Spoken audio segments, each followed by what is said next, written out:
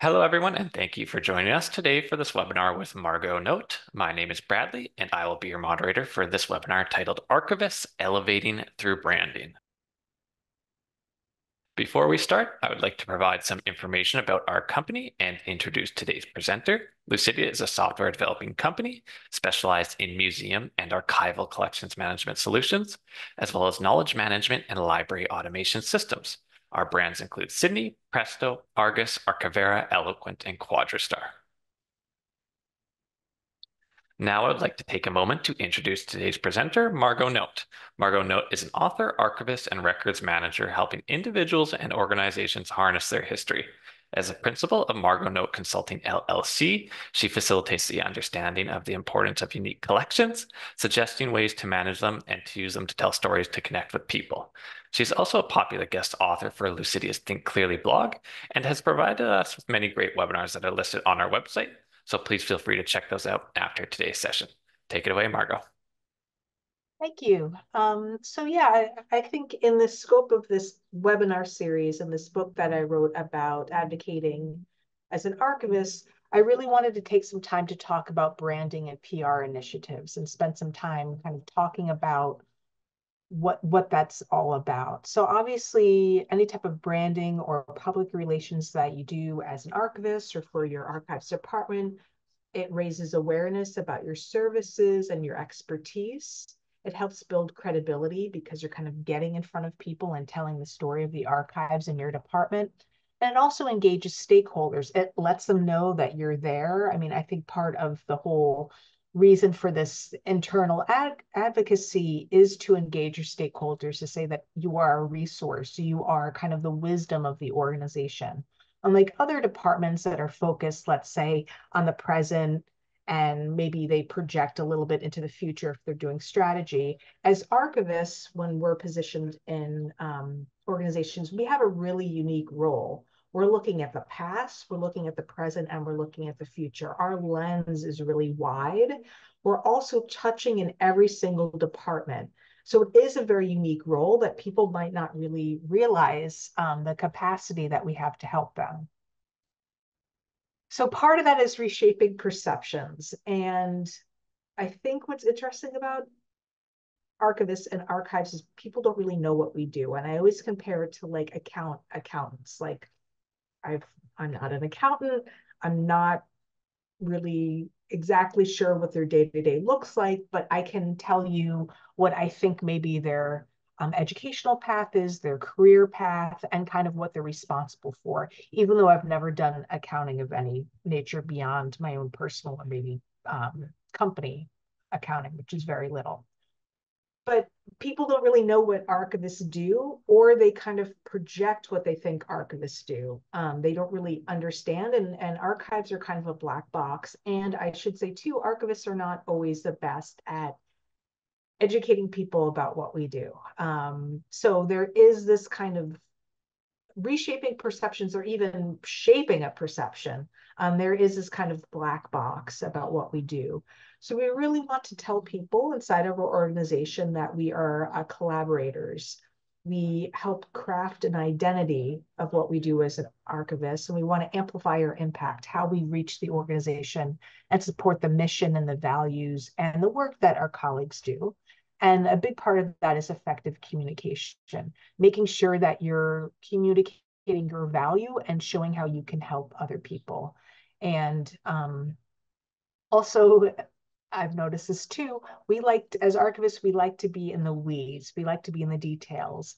And sometimes when we're talking to, let's say, decision makers or people that are responsible for the resources, they're looking at kind of more big picture. And sometimes it's hard to get out of, and maybe I'm just speaking for myself, it's hard to get out of the mindset of that granularity to talk more about kind of what my work or our work is doing to support their bigger goals. And whether or not it's right that we have to communicate, I mean, that's just kind of the reality that we live in.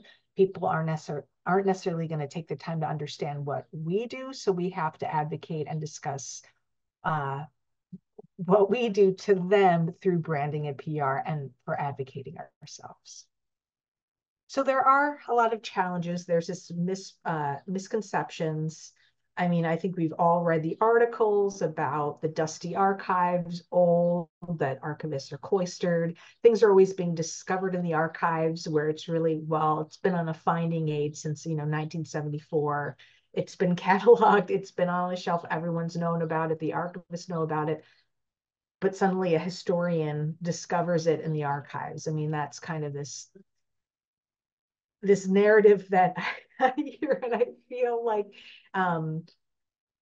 that kind of Kill Bill music where Emma Thurman, or is that her name? Where she hears that music of when she gets really annoyed. I feel like whenever I hear that, I kind of feel that.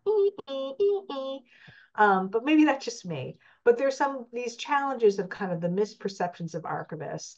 I think we also have to uh, be clear about the realities where there's an economic impact about what we do, both as individuals and the profession. We tend to work in a very precarious field. It tends to be understaffed, under-resourced. We're asked to do many different things, and not really given a lot of resources or labor or time to do it. So there is definitely an economic impact to the work that we do. And I think we add value. We add to an organization, but if you look at, the P&L or the budget, we take resources, but I think we're equally giving equal or more value back. And of course, there's just misunderstanding and perception differences. Just, we obviously think what we're doing is valuable, but I think we naturally have a bit of we get a little bit defensive, I think, because I feel like archivists have to kind of justify our existence sometimes. I've certainly felt that way throughout my career.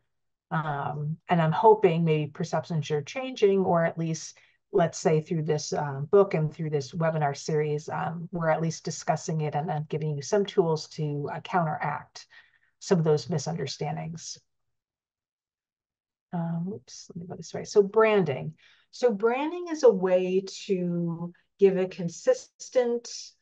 um, consistent way of kind of talking about our purpose and our identity, and it helps communicate organization values. It helps to say that as archivists, we are on board with what the organization is doing.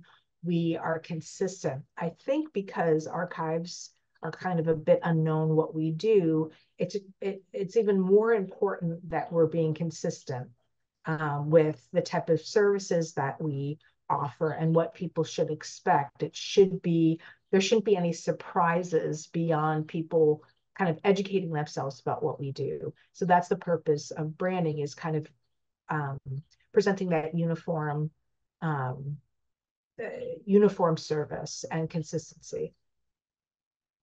Branding also helps reshape perceptions. Again, it's going back to the dusty, old, cloistered. We want to kind of get rid of that. We want to show that we're modern, we're contemporary. Branding also helps us become strategic partners. It helps us project to others that we are helping them, we are here, we are new, we are up to the challenge, we are helping them. We're not just this old thing, or like, the storage room, or when something is done, it goes to us. Like we are in the mix of what's happening within an organization. And it really helps define the service's essence. So when people are looking to you to help them, there should be, again, that consistent feeling of and no surprises.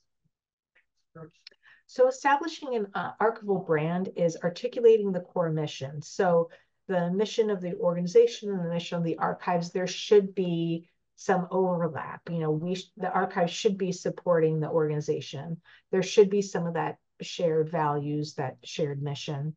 There's a lot of expertise that we want to put forward. So yeah, as archivists, we are trained in all aspects of, ethics, of digital preservation, of traditional conservation, of organizing things, describing things, cultural sensitivities. We have so much expertise that we bring to the table. And so I always say, we sometimes we don't know what we know compared to other people. Like what we know, we think everyone knows, but actually we're pretty really well trained, and we can articulate that to others. And it's a benefit to your colleagues. So you're adding something, you're helping them do their work faster, easier, with less stress, better workflows. I mean, that's all about what this kind of archival brand looks like. So part of that is defining the purpose. So thinking about taking a step back and being thoughtful about your department and saying, what does the archives do best? Like, what do you think your strengths are? And it could be what you think is best as an archivist, but it's also what your colleagues perceive as best. And that might be a Venn diagram, if there's some overlap, complete overlap, or completely separate. So I think knowing what your strengths are and also perceived strength, and capitalizing on both. So why does the archives exist? Like, what was the original purpose of the archives, and how can you tie that to the daily operations and projects that your organization does? What I've seen sometimes, depending on the organization, is there's an establishment of the archives, and then it's like a waxing and waning, almost like a moon. Like I'm there's some organizations I look at, and they're more kind of in the cultural sector, I should say, and I'll watch to see there's always a role. Like I see where, okay, I used to know an archivist that worked there, for example. Like I knew that position, and I knew that was like a full-time archivist role. And I'll kind of check in once in a while and see, okay, like how is this, are they calling it something different? Is there no archivist at all? Is it full-time again? It's very interesting that some organizations go through that waxing and waning of that archivist role. Ideally, what we want in every organization is to establish at least one full-time archivist role and to keep it there. Once it's established, add to it, but at least keep it there. That for me is the goal that I see when I'm working with organizations. So, and I think part of that is looking at, okay, why was the archives created in the first place, and continuing that role. I was talking to a client recently, and we're putting together a role that's it has some part of it's going to be archives, some records management. And it was interesting that the perception was like maybe this would be a term, like a term archivist, like, okay, once things are organized, okay, then we're done. Which I thought that was really interesting, because I thought, well, once things are organized, there's some, parts of the office that need to be organized and offsite storage, and there's kind of some easy projects that need to be taken care of. But that's where I think the fun happens afterwards. Like, it's not something that, okay, we've organized everything, we've digitized everything, or, the share file is all organized, and then we kind of go home. There's always more that can be done, and that role can always expand. So all that to say is that it's not just archives, to me, are kind of it's a living position where it changes all the time. So we do want to make sure that we're defining that purpose, and that maintains that purpose is contemporary, that's living and breathing, and it expands with the organization, and it grows with the organization as well.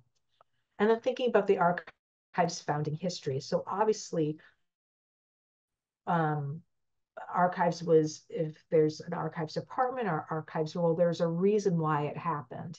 And so I certainly see that with, it's usually when an organization has reached a level of maturity where they understand that they've been around for a while, and they have enough of the past knowledge and materials and things that they're doing, that they really need a role to take care of some of that information. And so ideally, an organization would be born and you would have an archivist in that role right away. But I see that as part of like the maturing, like that it's almost like a phase where it goes to kind of a startup type of culture, like a beginning, let's say, of a nonprofit, and then it gets to a more mature nonprofit. And that's where I think the founding of that position happens. That's what I've seen. So I think it's important to really talk about why the archives exist, and the founding history and always bring it back to that and make it relevant to everything that's happening currently in your position. So we want to understand stakeholders. And I think this is, I always say this is sometimes the most difficult part.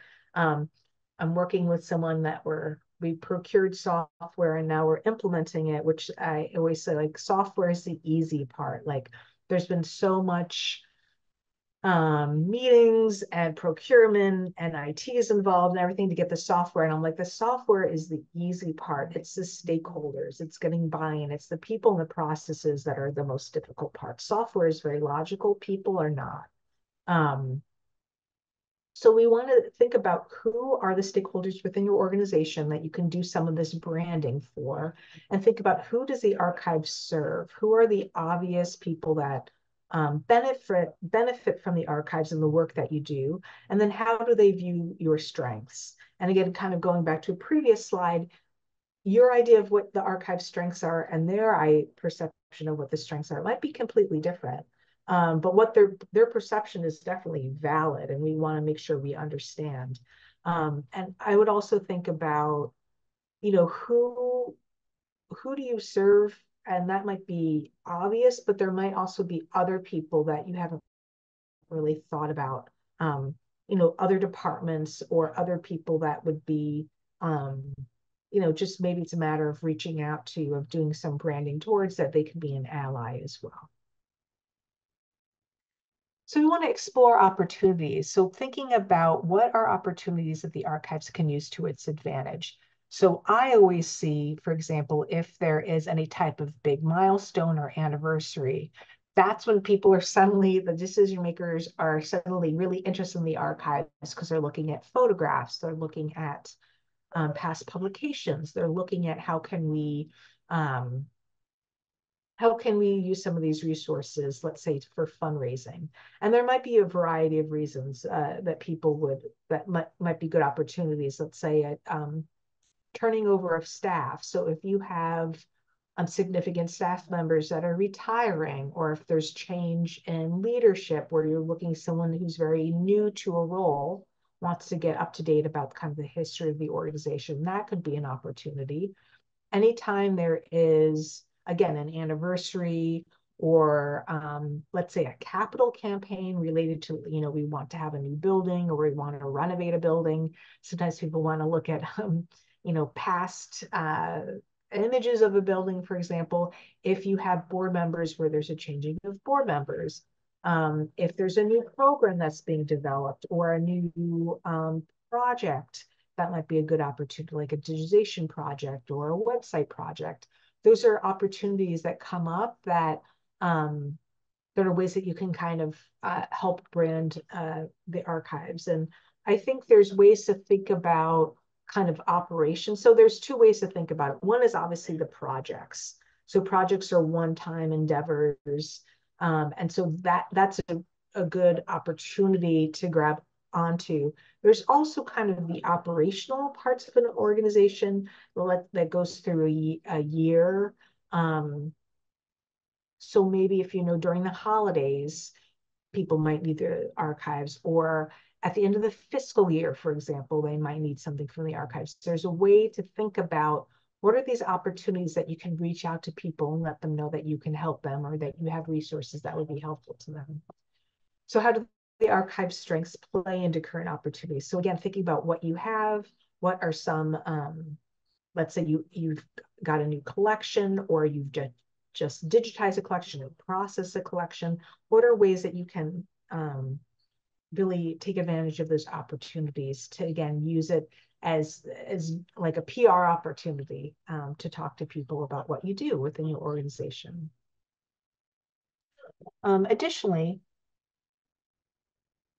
we want to think about identifying improvement. So we can always improve as professionals, as departments. So what are areas for improvement that both you see and perhaps you've gotten feedback from other members of staff about what can be improved? So what should the archives do to add value that's not doing now? And what should the archives not try to do? And I think that's equally valuable. So what I found is that especially if archives have been established for a period of time. Sometimes you come into a role and you really inherit a whole bunch of old stuff that maybe made sense, let's say 5 years ago, 10 years ago, maybe when there was another president that valued something more over something else. There's stuff like there's roles and tasks that you've done that are pretty low value. And if you got rid of them, you stopped doing them, no one would really care.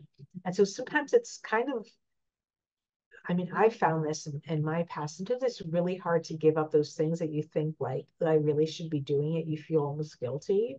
But I say there's always things that we can look at that we no longer need or need to do that we can. There's other stuff we can do instead. Our time, our limited resources, limited brain capacity, limited energy could be better used elsewhere. I always find it personally in my consulting business, I look at kind of the end of the year. So kind of December, mid-December to January, where I really do a review of everything, like all the projects I've done, all the kind of admin tasks that I do, everything that I do, and then I decide, do I want to continue and move forward? In the past, I used to have, I was promoting a book on Facebook that was about kind of creating family archives. I was doing a lot of promotion about it. I was doing webinars, I was doing all this stuff. And then, I finally got to a point where I was like, I like doing this. I like educating people about using archives in their, for their personal and family history, but it's not really, it's a lot of energy that's being expended and I'm not really getting much out of it. So I was able to, um, to tell myself I don't need to do that anymore. Now that's easy for me to say because I'm a one-person organization. I mean, obviously you're working in a bigger organization where there might be stakeholders that disagree, but I imagine there's certain things that you're doing right now that you can just give up and move forward to the things that you really should be doing that maybe you just haven't had the time or the energy to tackle. And now is the time to do it, to really think about that and use that as kind of a way to brand the archives and also to advocate for your position and your department. So resource management, this is always a sticking point. So what resources do the archives have? What resources do the archives need? And sometimes there's a big gap between having and needing. But this is an opportunity to think about maybe there's grants that you could reach out to. Again, maybe this is the way, and I found this particularly valuable is that especially if you work, let's say, in a nonprofit where they're always trying to fundraise, there's great fundraising opportunities for archives, but it's just a matter of the archivist taking control of it and kind of wrangling it from the development office and using them as definitely a partner. But that's a great opportunity to think about how can you bridge that gap through some grant money, for example. And that's another way to showcase your expertise. I remember a couple of years, I mean, this is a past position I had where they were writing, the development department was writing this fantastic grant for the archives, but they never, and they promised the world to this this organization that they wanted the grant money from, but they never consulted me as the archivist. And so I could, looking at this grant, I was like, okay, obviously you didn't get it because there's so many holes in it that only I as an archivist would see and be able to help. And then the organization that gave that grant money was obviously understood archives, and so they could see that there was a disconnect. So that was an opportunity where it was kind of awkward, but I was able to go back and work with them to create a better grant. Next, let's talk to some other grant organization. Let's actually, create a grant proposal or submit something to a grant that actually like is based in reality and it had a much better chance of getting funded. So again, that's an opportunity especially if you work in a nonprofit, to work with fundraising and to show your value because the archives can bring in money. A lot of organizations, a lot of foundations and specific organizations love to fund archives. They find it valuable, and it's something that is very appealing to a certain subset of people that want to give grant money, and let's take advantage of that. And that's definitely a way to brand your archives and to advocate for yourself, because you're the expert and you can definitely help the grant writers and the fundraisers within your organization. If only they ask for your help, you're willing to give it. So assessing threats. So I think this is interesting, kind of looking at it from archives from a risk management perspective. So what are potential threats that undermine the archives, and how are weaknesses exposed? So this is kind of particularly, I think, a little defensive and a little negative, I guess, but I think it is helpful to look at, I think this goes to perception and thinking about how are you perceived and are there potential threats? And I think this goes back to stakeholders and branding. And I mean, I remember, again, this is another kind of crazy story from my past where, there was a CFO that for whatever reason got in his head that the archives were terrible and spending money, and why do we need it? Why can't we just throw it away? And it was kind of a crazy interaction, some crazy interactions, some pretty hostile interactions. But I was able to strategize and frankly manipulate perceptions where he started to come around, where we got some grant money. I helped digitize 990s that he had. I helped digitize past audits that he had. I was able to do a little bit of work, an afternoon's worth of work to really make his life easier. And he kind of came around eventually, but it was something that I could see a threat. I could see someone saying, like, why is this guy who has no understanding of what I do, like really attacking my position? And I wasn't in those, C-suite meetings, so I couldn't defend myself. I could only hear it through the grapevine and see how I was kind of treated. And so I was able to finagle my way into at least having him understand that, yeah, maybe maybe archives aren't a money pit. Like maybe they add value. Maybe they can get, some big tech companies to give some big money to the organization through my labor. So that was just an example of how I was really thinking about threats and weaknesses in my department, and how I tried to, the best I could, to kind of defend myself and mitigate some of those threats and risks. So benchmarking, I think, is interesting from an advocating point of view and a branding point of view, is kind of what peer institutions inspire the archives and who's doing what archives better and why. So I find that when I've been a Lone Ranger myself, or as a consultant, or when I work with clients that have archivists or people in kind of archival roles within an organization, we can all say the archives are valuable. We should be doing this, that, and the other. We should be hiring more people. We should be doing this, that. And obviously we're biased. So sometimes people are more likely to listen to me because I'm an external consultant coming in and telling them basically what the staff is telling them. Sometimes that helps, but obviously I'm biased. Like I've dedicated my career to archives. I think they're valuable. Obviously, I want to be paid for this opportunity. So yeah, I have a particular perspective. I do think they're valuable. But what I have found is that if I get a sense of what kind of peer institutions, let's say decision makers, look to, and I can say, well, they're doing this, we should do this because they're doing this, that's a way to make that argument. So it's not just me saying it or their staff members saying it, it's actually the peer institutions. I would also say, if you think about aspirational institutions, to say, these people are doing it this way, and sometimes they look to it. Sometimes decision makers will see that as a aspirational will make sense. So I'll give an example. So I was working with an institution that was, I'll just say a particular type of library that had, or a particular type of academic institution with an incredible library and special collections. And their special collections blew my mind. Like what they had as far as rarity and books was, I could not believe it when I saw it. But they used to have a full-time position, and then it went away, and then they have this amazing stuff that's like in, a climate controlled area, and it's secure, but they're not really using it, and it's extremely historically valuable and extremely fiscally valuable as well.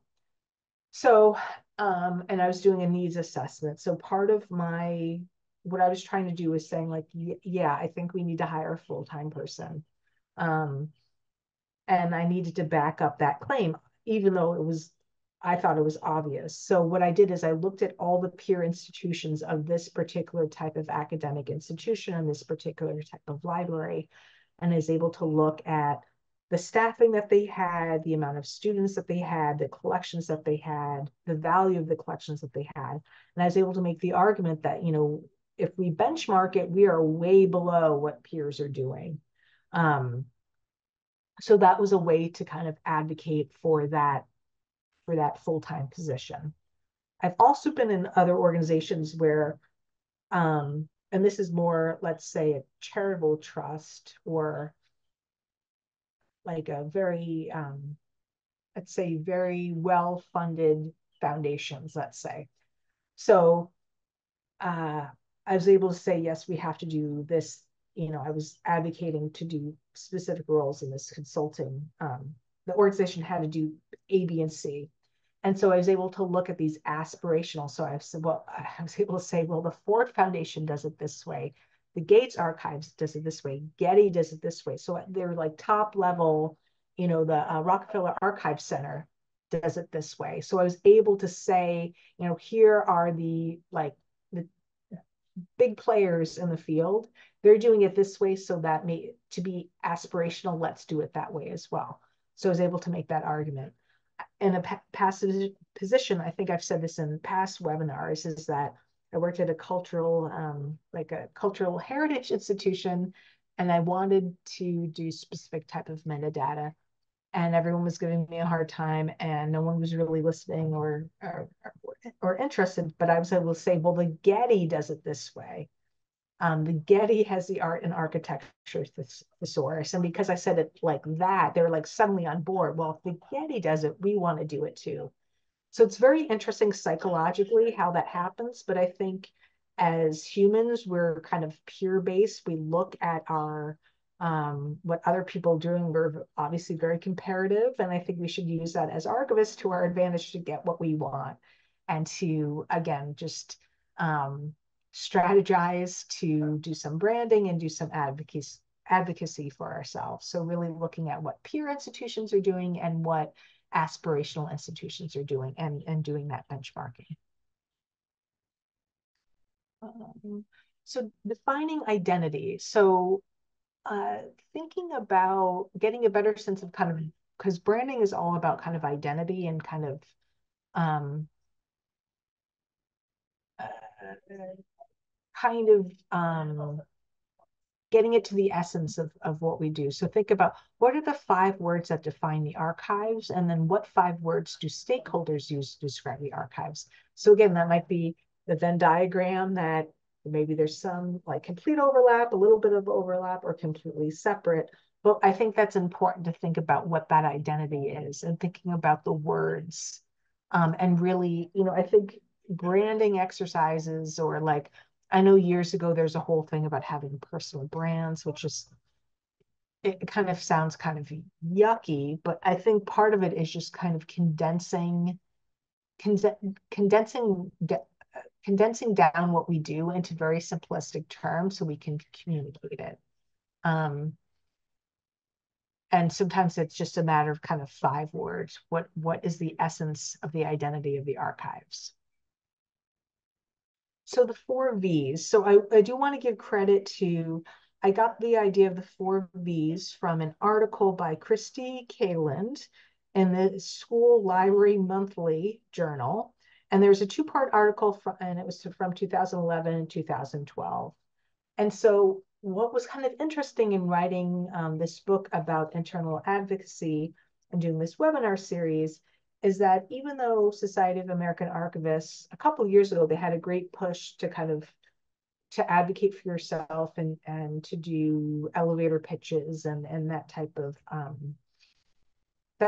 work. There's not really like practical advice about how to advocate for archives. A lot of archival writing comes from the academic world. It's very theoretical, and I totally get it, and I totally love it. I'm a big fan of theory, but I love practice too. I live in practice. So what I have found is that libraries, and particularly school libraries, are really, I found so much like the professional literature around libraries and school libraries in particular have been really good about advocating because they have been really under threat. Um, and that school librarianship has been under threat for many, many years. Just having less roles in the schools and having not even having libraries, have calling it resource centers and having it unstaffed. And then now we're in a current climate where libraries are somehow even more under threat, which is just mind-boggling to me. But that's another webinar in itself. All this to say is that I found a lot of help and a lot of practical advice from the school library professional development world about how to advocate. And so Christy Kalin talks about these 4 V's: vision, voice, visibility, and vigilance. And so I used that idea that she articulated in her articles, and I used it to talk about how archivists can use the 4 V's to brand themselves and to advocate for themselves. So the first one is vision. So really engaging stakeholders in a collaborative process, identifying the archive's values, goals, and priorities collectively, fostering mutual understanding, support, and involving stakeholders in decision making. And so that's really, as archivists, we're kind of the vision makers. We're seeing and we're strategizing. So we're kind of bringing people in. I mean, obviously we have our own point of view. It should definitely be from our perspective, but we do want to get buy-in from others about what that vision of the archives looks like. And I think that's what's so unique about the positions that we hold. It's not like, again, going back to accounting, it's not like you have a vision for accounting. I mean, you might, and you might wind up like Enron, for example, by doing really creative accounting. But as archivists, we can invite people to participate in that visioning and how they imagine the archives to be. And I think by getting them to having people be part of that process, you get them more engaged, you get kind of more buy-in to what you're doing and more understanding because they understand it more and you're working collectively and collaboratively. Voice is another, is like the second V, and it's establishing connections between archives and the organizational mission. It's aligning the messaging with audience interests, the planning the messaging to engage stakeholders, and utilizing spokespersons within and outside of the department. So again, going back to branding and PR, we're giving voice to what we do, and we're really thinking about connections and messaging to get people interested, to get people engaged. I found it very interesting that to have stake people within the department and outside. So obviously what I said previously is that staff members that are in archives or libraries, or like me as a consultant, we're obviously have a point of view. We think archives are valuable. We have an economic reason why we think it's, ethically we think it's important, but economically we think it's important too. So you can kind of, a really cynical person could say, well, yeah, obviously you're biased. So it's helpful to get people outside of the department to be your allies and your advocates. So I found that really, and they could be in all levels of power and influence. So they could be people that are obviously decision makers, like the COO, if the COO is like aligned with what you're doing, or the VP of programs, for example, is aligned, that's great. There's also people that have maybe not so much power, but have influence throughout the organization.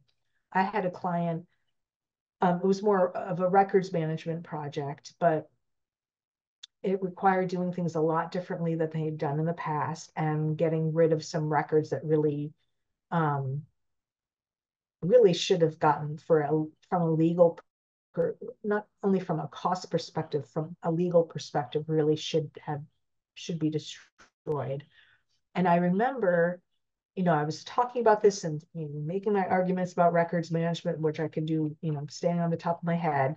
And I was talking to the COO, and what she said is that she really needed to get these two people on board within the organization. And she knew if she got those two people on board, other staff members that would look to them and understand. So there were two people that were in relatively on the kind of the org chart were on the lower end of maybe power, but they had a lot of influence. They were maybe the first and second people that were hired at the organization. So they were long timers. They had a lot of legacy. They had a lot of institutional memory.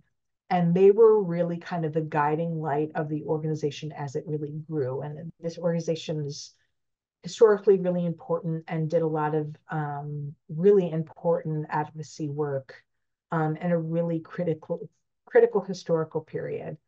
Um, so once we got those people on board, so we had meetings with those two people, we got their thoughts, we listened to their concerns, and once we got those two people on board, we could move forward with the project because they got it and they were our spokespeople within the organization.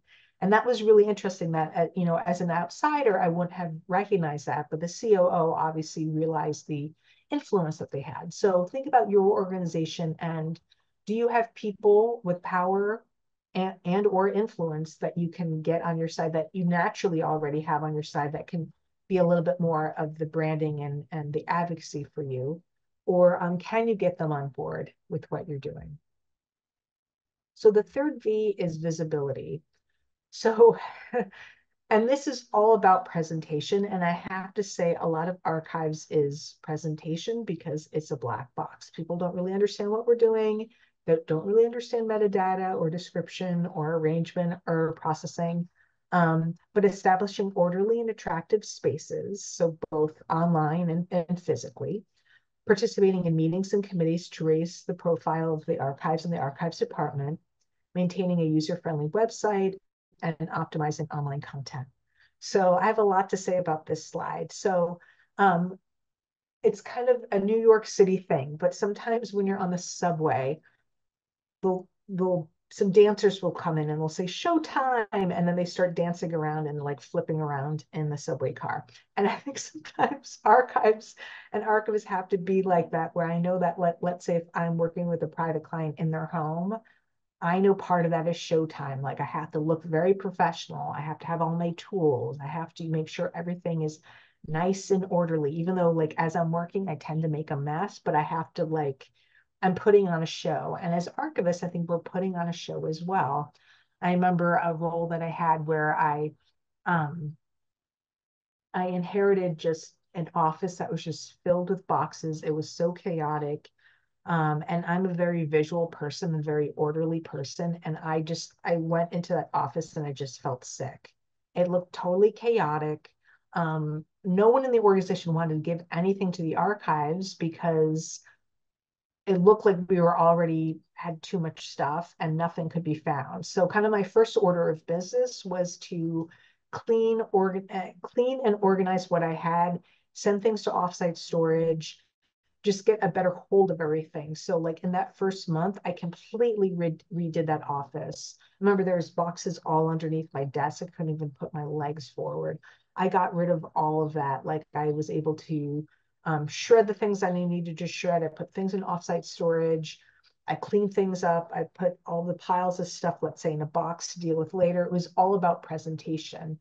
I also remember, I've worked on a lot of needs assessments or helping archives and I remember this one role, like in this library, the archives room had doors that had windows that you looked in. And if you looked in, you would see like a mop bucket and piles of like old boxes and like a broken chair. And part of my thing was like, people kind of glamorize archives, like they're kind of mysterious and a little sexy somehow. So let's like lean into that perception. So let's have beautiful organized boxes. Let's get rid of all the trash. We don't want this room to look like it's just some storage room. Like let's make it look pretty, and let's make it look mysterious. And it doesn't require a lot of resources. It does require, I think, labor, like to be able to clean things up. But I think it makes a huge difference.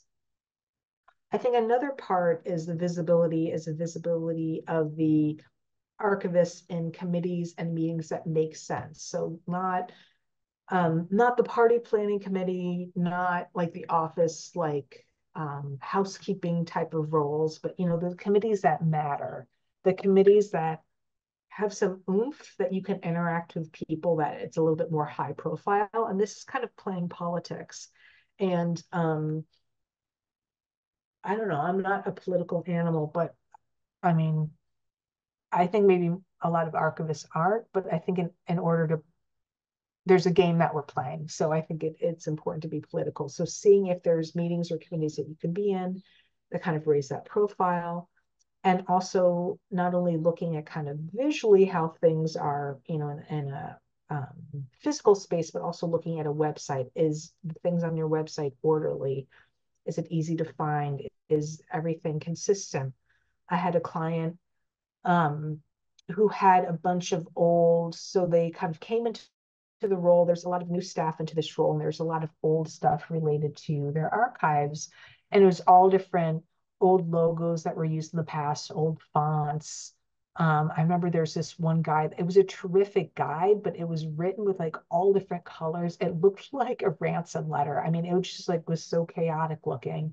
And so my advice, one of many pieces of advice that I gave them, is just to go through all their content online and just make it consistent, even if that means just cutting and pasting the form into something that had the newest logo, like that type of stuff that you wouldn't think of, but it just gave a sense of everything is up to date, everything's orderly, it's consistent. You're kind of giving the same visual sense of what you're doing.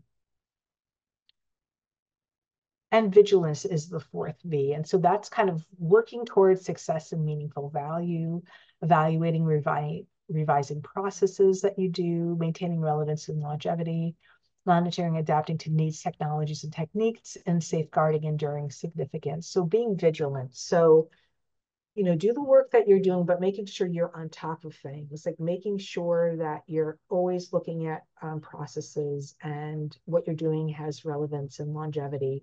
Again, what I said previously is like maybe take perhaps every quarter, maybe every 6 months, taking a look at what you're doing and seeing, is everything up to date? Are there processes that we can make better? Are there things that we should be doing or not doing? Again, just being really vigilant about that role and not just sitting on your laurels, but really being, a contemporary active member of your organization. So I've talked about branding, but let's talk about public relations a little bit. So public relations it helps influence perception, it amplifies impact, and it demonstrates value. And so it's always interesting to see, like I'm big media. I love to kind of monitor media and see kind of the stories that are being told and why. And so a lot of that is obviously like celebrity gossip, for example, is you have PR firms, excuse me, PR firms that are putting out these stories. And so I think archivists can do it as well. We can talk about, we just processed this collection, or we just digitized this thing, or we just acquired this fantastic donation from a longtime member of the community, or what are kind of the tidbits or new information that's happening that we can let people know about. Or, we had this documentary film crew come in and they used our assets or something like that. There's always stories to be told and to tell people about why your archives are important. So engagement campaigns are ways that combine branding and PR strategies, and it captures attention, sparks curiosity, and it encourages exploration. So think about, again, what you're doing and how you can advocate and tell people what you're doing and get them more engaged and letting them know about the resources that you have. PR is also a way to build relationships, so it shows the value of the services and it fosters cross-functional cooperation. So I think a big part of what archives does is to be able to support other departments and um, to make their life easier and to let them know about the resources that you have. And so a lot of people aren't necessarily going to seek out the archives, so you need to seek them out and let them know, we have these great old photographs that you can use, or these old annual reports, or, we have this historical data or information about past donors or whatever they're looking for, past program metrics, whatever people are looking for. I think it's important to kind of build those relationships and to show that you're, a team player and you have stuff that can really be helpful to them. But they might not know unless you tell them. Like most people won't know.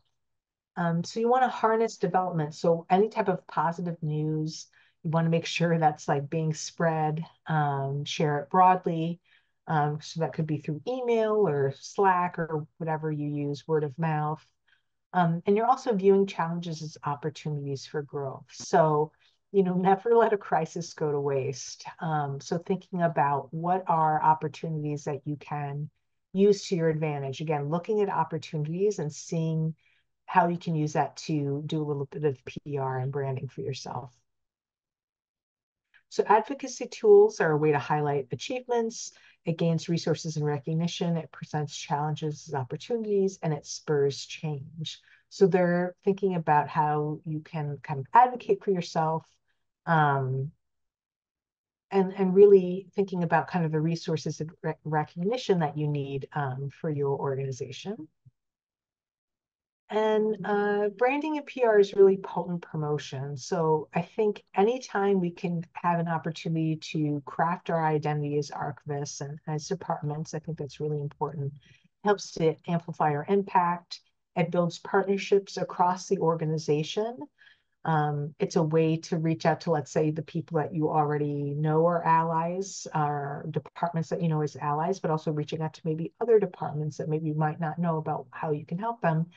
And I think part of it is this constant communication. So, I think it's easy to be in the stacks, to be in the work itself, but a lot of the work that we have to do is to talk about our work.